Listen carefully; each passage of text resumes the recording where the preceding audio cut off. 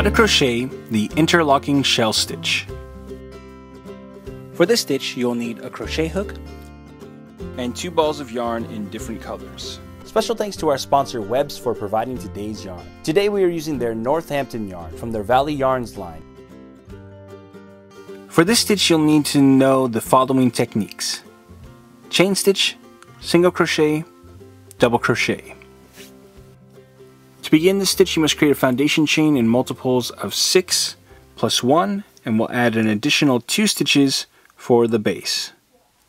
Row 1. Beginning on the right side of our work, we'll skip the first 2 chains, and we will do 2 double crochets into the next chain. 1, 2.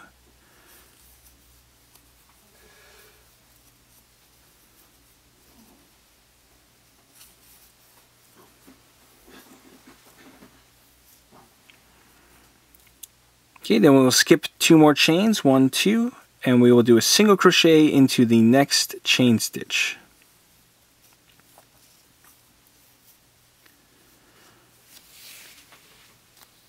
Then we'll start our repeat by skipping the next 2 chain stitches,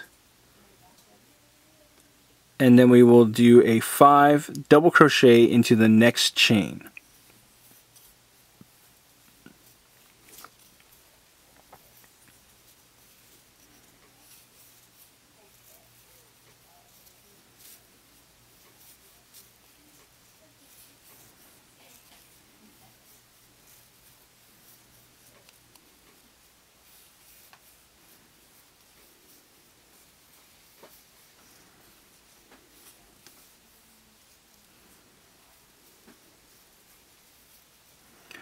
Alright, after our 5 double crochets, we will skip 2 more chain stitches, 1, 2, and we will do a single crochet into the next chain. And we'll repeat this sequence until we reach the last 3 chains in our row. Alright, when we reach the last 3 chains in our row, we will skip the first 2 chains and do 3 double crochets into the last chain. Now on this 3rd chain, we're only going to complete the first 2 loops. We're going to leave 2 loops on here, and we're going to switch to our color B. So I've got our other color here. I'm going to create just a loop with a long tail on it, so we can weave that in later. And we'll just loop this through these last 2 stitches here, or last 2 loops on our row. And now we've switched to our new color for our next row. So now we can turn our work. And for row 2, we can start by chaining 1.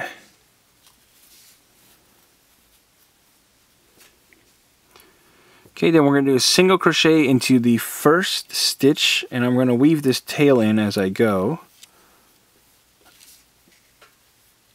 Okay, so single crocheted into the first stitch, then we'll start our repeat by chaining 2.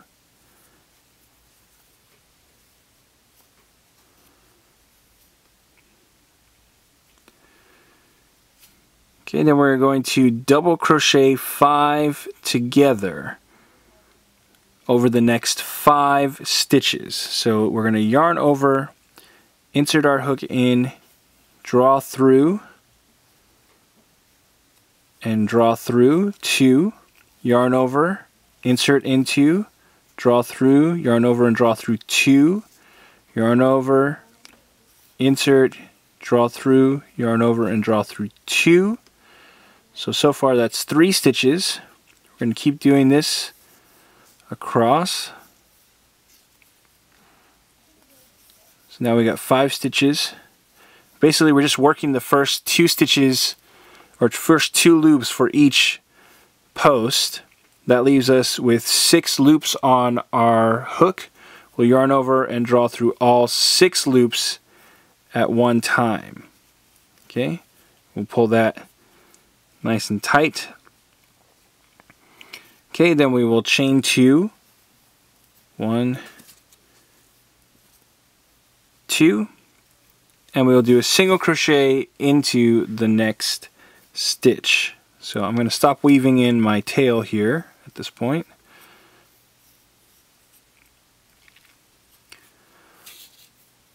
Okay, and then we will repeat this sequence until we reach the last stitch in our row. So chain 2 again, and then another double crochet 5 together. Let's do that one more time just so we make sure you're caught onto it.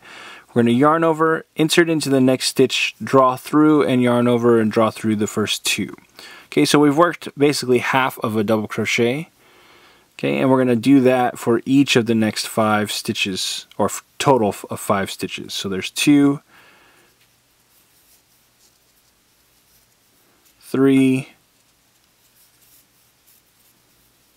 4, and 5. That leaves us with 6 loops on our hook. Yarn over and draw through all 6 loops at one time. Okay? Chain 2 and then single crochet into the next stitch.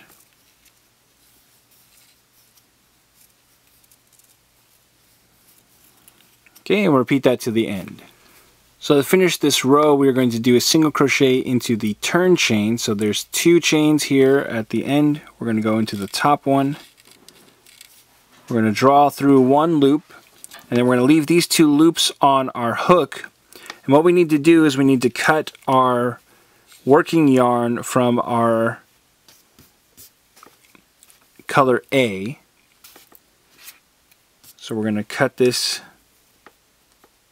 about 6 to 8 inches out, and then we can pull this over here and start a new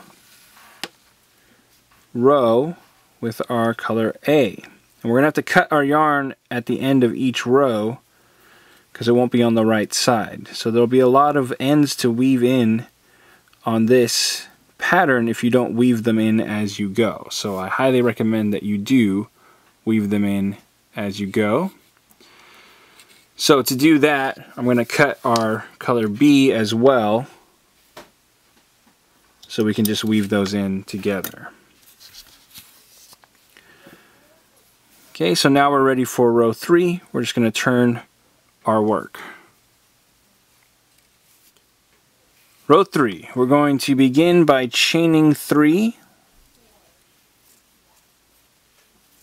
And we're using our color A again. This counts as a double crochet. Then we'll do 2 double crochets into the first stitch. That's this one right below.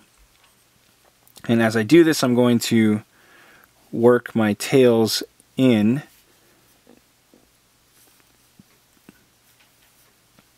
So that those tails are actually being worked into the stitch because I'm wrapping the yarn around them as I go.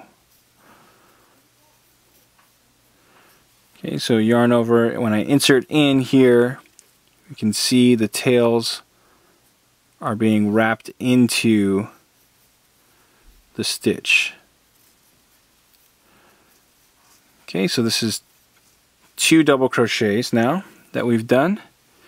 We're going to skip the next chain 2, that's these right here, and we will do 1 single crochet into the next cluster, which is our double crochet or double crochet 5 together. Okay, don't let me lose my working yarn. Alright, so we got a single crochet. We're still working our yarn into the work as we go. Alright, now I'm going to start our repeat by skipping the next 2 chains and doing 5 double crochets into the next single crochet. That's this right here.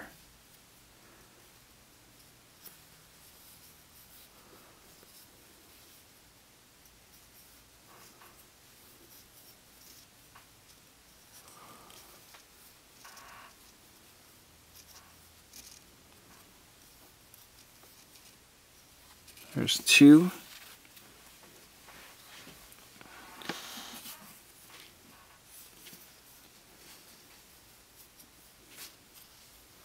3.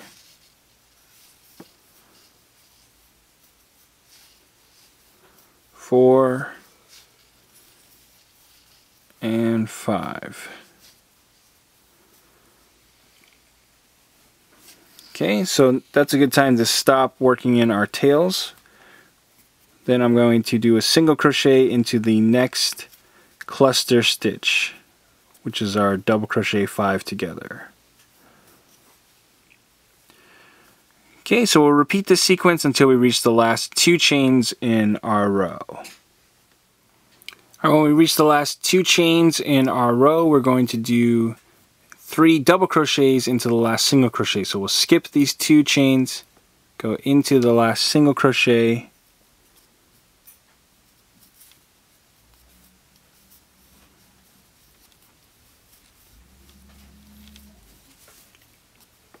and do 3 double crochets. So there's 2 and 3,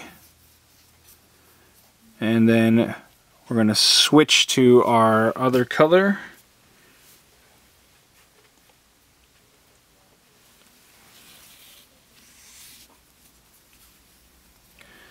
And tighten that down. Okay, and then remember we'll need to cut our color A so we can weave those ends in as we go.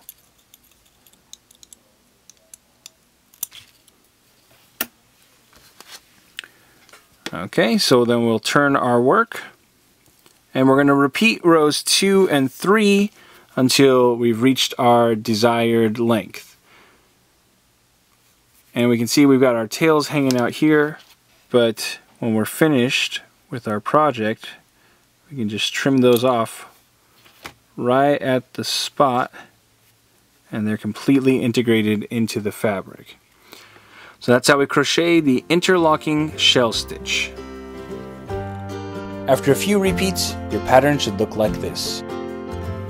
Want more New Stitch a Day? Check out our website at newstitchaday.com.